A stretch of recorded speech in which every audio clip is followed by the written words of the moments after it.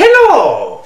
So, as someone who is extremely passionate about history and wants to be a future historian, I studied the ancient world a lot.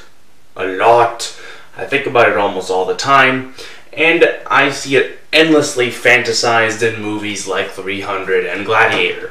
I always see the argument, who is the best? Which place had the best culture, best civilization, what have you.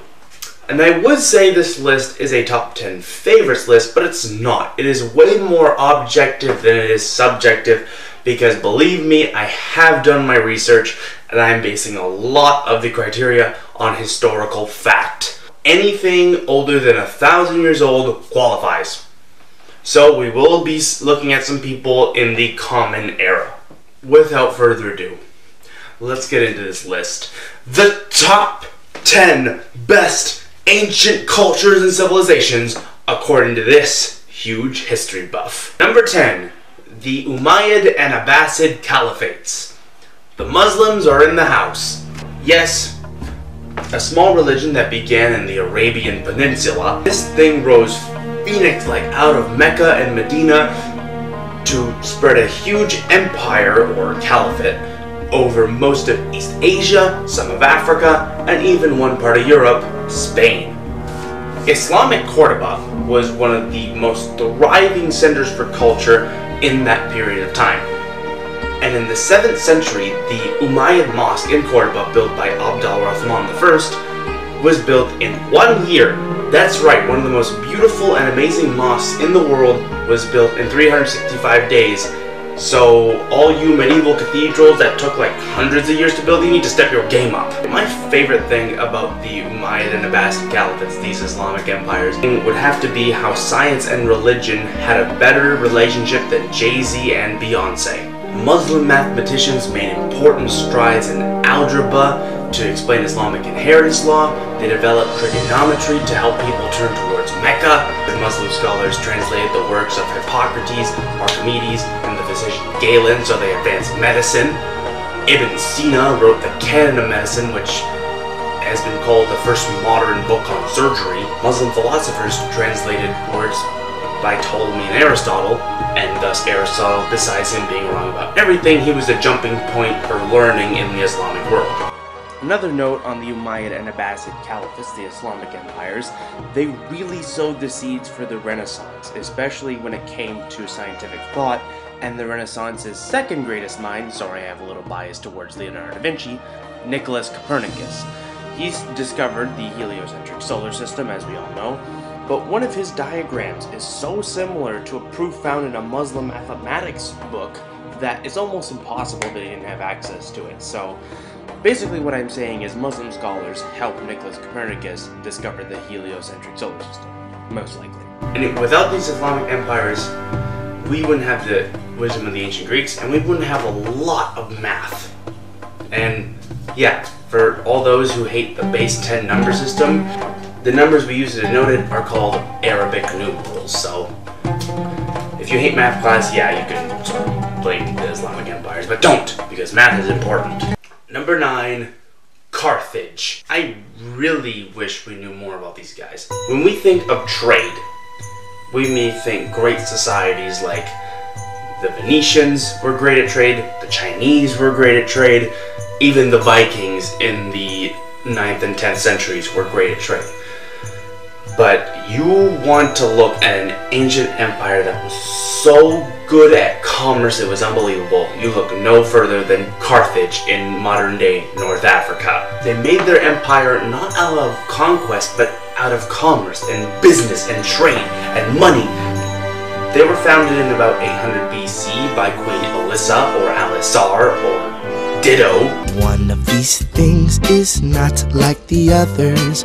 The people who lived in Carthage and the Carthaginian Empire were known as Phoenician people, or Punic people. Carthage ruled over 300 cities at its height. They even conquered some places in the Mediterranean, like some places in Asia Minor, North Africa, and they also occupied places in Sardinia and Sicily, 2 islands in Italy. This pissed off the Romans, and thus the Romans got mad at Carthage. They had a bunch of Punic wars. Hannibal crossed the Alps with war elephants, and then Rome destroyed Carthage because they got cranky. Frickin' Romans. Number 8, the Mayans.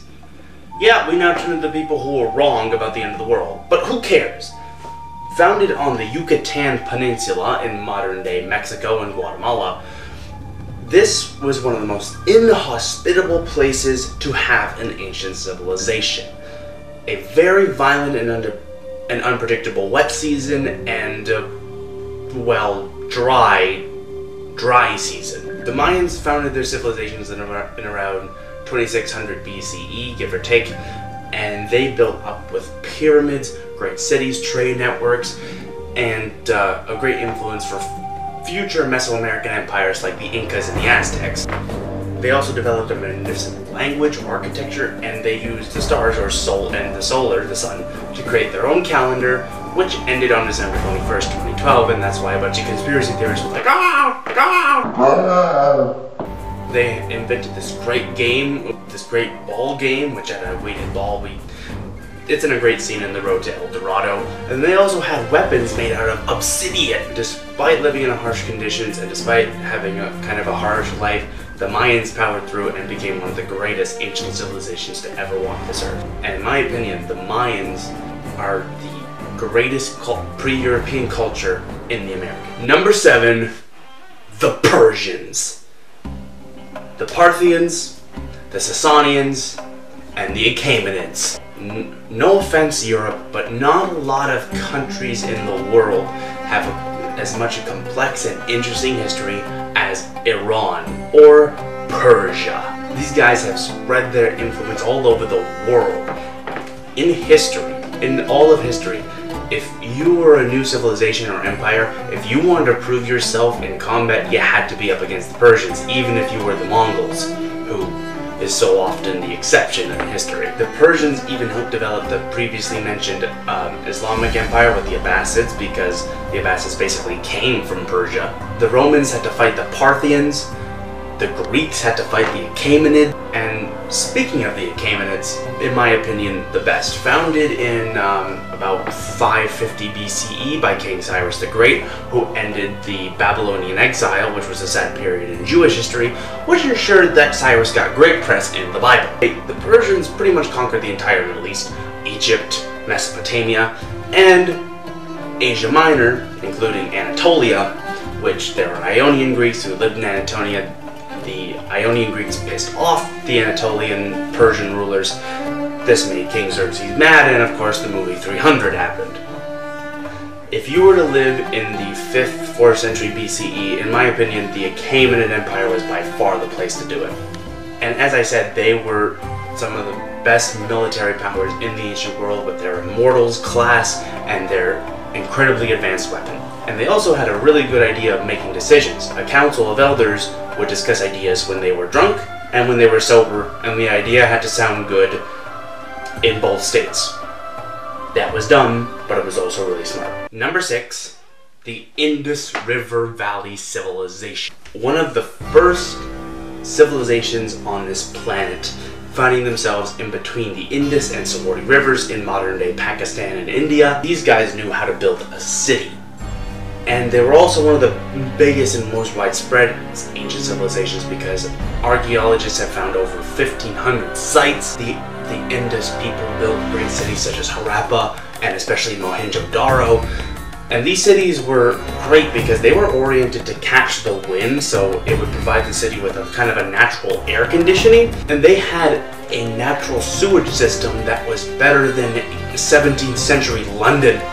Mohenjo-Daro had a giant bath complex called the Great Bath.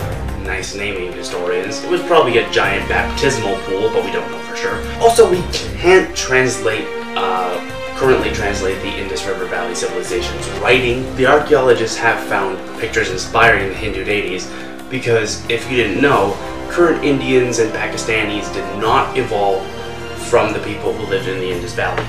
Those people came down from the Caucasus and settled there, and thus modern-day Indians and Pakistanis. But there is strong evidence that Hinduism evolved from what the ancient Hindus had, which is, if that's true, Hinduism is indeed the oldest religion in the world. Number 5, Mesopotamia.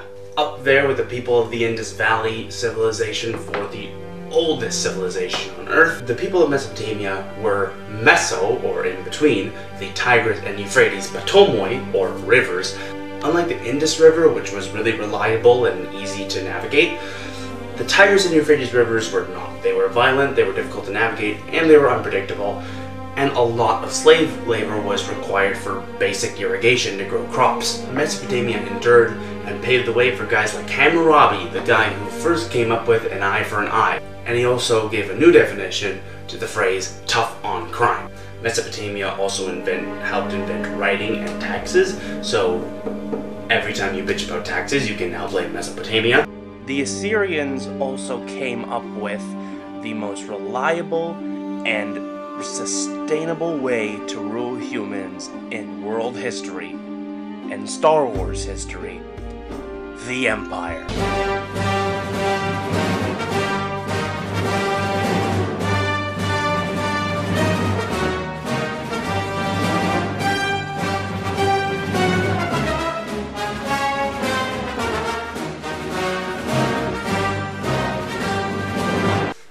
I also have to mention this. In the Royal Ontario Museum in my hometown of Toronto, Ontario, Canada, one of their best artifacts is the lion mural that was on the wall of King Nebuchadnezzar II of Babylon, which was in Mesopotamia. Every time I look at it, I'm just like, what? That thing is almost 4,300 years old, by the way. Number 4, the ancient Greeks. Democracy, art, philosophy, theater, science, a bunch of feta cheese and olives. Wait. That might be more contemporary. Ancient Greek civilization truly is one of the most fascinating and intriguing civilizations I've ever gotten the privilege to study. Often said to be the foundation of Western civilization, the Greeks are said to have invented the democracy, even though their government was notoriously corrupt and limited to free males. The ancient Greeks also had a very vibrant society and rich culture, even though they accepted things like pedophilia, infanticide, slavery, and had misogyny so deeply ingrained, it boggles my mind. Why are they at number 4 if all I've done is complain? Quite simply, the vibrancy and richness of their culture was too much to ignore. And they truly did spread a lot of great culture throughout history and the world. Even though Alexander the Great was a brutal conqueror, truly, he did spread Greek from Greece and Macedonia to as far as Afghanistan and India. They had their first historian, Herodotus, even though Thucydides was much better. Pericles' funeral oration in the Peloponnesian War had rhetoric that wouldn't sound out of place today. But best of all, ancient Greek theater and fiction was absolutely incredible. From Homer's Iliad and Odyssey, to Oedipus by Sophocles, to the excellent comedy, fart jokes, and social commentary by Aristophanes. The Greeks also had my all-time favorite warrior culture, aside from the samurai of medieval Japan, the Spartans. This has nothing to do with the fact that 300 is one of my favorite action movies of all time. This is Sparta! Even though the Spartans had a very brutal way of life for the men, they also embraced freedom for women that was pretty much unheard of anywhere else in the ancient world, especially the rest of Greece. Number 3, the ancient Romans, Republic and Empire. Get out your togas, gladiuses, and sandals, because the die is cast. The Romans were a violent, funny, jovial, and rather intriguing society. They were a city-state, an aristocracy, a kingdom, and a republic, but that whole time, really before the Punic Wars, that whole thing was comprised of the area around Rome. This eternal city transformed from a republic with a bunch of bickering senators like Cato to an empire with crazy asshole emperors and some good emperors. Trajan's my favorite. The Romans truly were engineers like no other at the time, using ingenuity and building materials that quite simply were advanced for its time. And even though, you know, their sense of sports and entertainment was extremely violent and horrifying to us today, the Circus Maximus and Colosseum are still incredible buildings. However, in my opinion, the Romans' best projects were not stuff like the monuments or the Pantheon, but their aqueducts, which ferried water into the city, their bridges, and the imperial forums, specifically Trajan's Forum, which had the world's first shopping center. And of course I like the thermal baths, especially Caracalla's bath. Who knew it took a tyrannical ass to make one of the most luxurious places in Rome? They also did a lot of great building abroad, like they had arches in Morocco that told tales of conquest in Scotland. That's incredible. For those who would take Tacitus's supposed stance on Roman conquest, I know how brutal it was. I'm just saying the world would be a lot different without the Romans. Number 2. Now we go to the east, to a land steeped in thousands of years of history.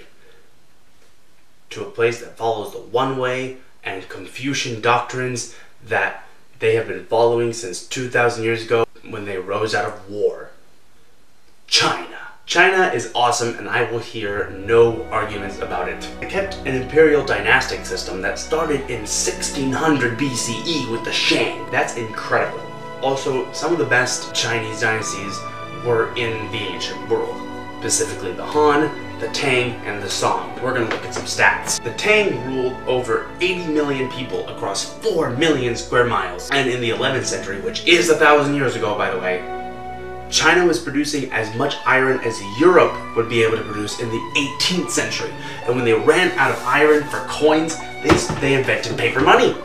And they also manufactured and shipped porcelain throughout the world, which eventually traded to Europeans, which is why we now call porcelain China. Now, jumping back about 1,000 years, the Han Dynasty had emperors who ruled benevolently, like Emperor Wen, and he encouraged more intellectualism, and he stopped burning books, and his rule was pretty much a paradise for nerds and Confucian scholars. And China has been one of the biggest economic powers in the world since before the Common Era, because they were the only nation that could produce silk, which was one of the biggest materials for trade in the ancient world. And they got stinking rich from it. Sorry if I got really Chinese crazy back there, but you understand why. Numero uno, or number 1. Throughout this list, we have looked at people who lived, worked, and fought for certain deities. From Allah, or God, to Baal, to Shak, to Zoroaster, to Shiva, to Gilgamesh, to Zeus, to Jupiter, and to John Yu, or later the Buddha. Number 1 goes to Ra, Horus, Set, Osiris, Neith, and Isis. That's right, ancient Egypt. This ancient civilization lasted longer than Western civilization has even been a thing, and ran its course before the West was even born. It lasted 1,000 years longer than Christianity, and about 800 years longer than China. Conquered and freed, expanded and isolated, experiencing a golden age and turmoil times. The sands of Egypt once held a people who did amazing things at a time where you almost really couldn't do amazing things. Under the pharaoh Thutmose III, the first recorded battle took place at an estimated April 16, 1457 BCE in the siege of Megiddo, which has now become the base word for Armageddon. They experienced high times with pharaohs like Hatshepsut and Ramesses II, and times of turmoil and confusion with guys like Akhenaten. Men feared time, yet time feared the pyramids. I would believe so, since the pyramids at Giza have been standing for over 4,000 years and aren't going anywhere. The ancient Egyptians lived in the best place you could live in the ancient world, along the Nile River, the longest river in the world, but also the best river to grow crops and have livestock, because it would flood reliably twice a year, producing nutrient-rich silt, and planting was so easy that ancient Egyptians would just toss their seeds onto the ground and have their cattle freaking stamp it in. And irrigation was so easy that all they really had to do was dig a hole. That's a gross oversimplification. Even though Egypt tried to spread outside their homeland and ultimately failed, it lasted for a lot longer than a lot of us can even imagine. And when ancient Egypt finally fell to the Romans, they didn't fall quietly. And by the way, King Tut, I'm sure you wanted to do more than your life than just turn your back on Aten and change your name to Tutankhamun instead of Tutankhaten. Anyway, that's it for my top 10 ancient civilizations and cultures. And like I said, I did do my research for this list, so this was a lot more objective than it was subjective. Anyway, Namadi Melon, peace out, A-Town down. I'll see you next time.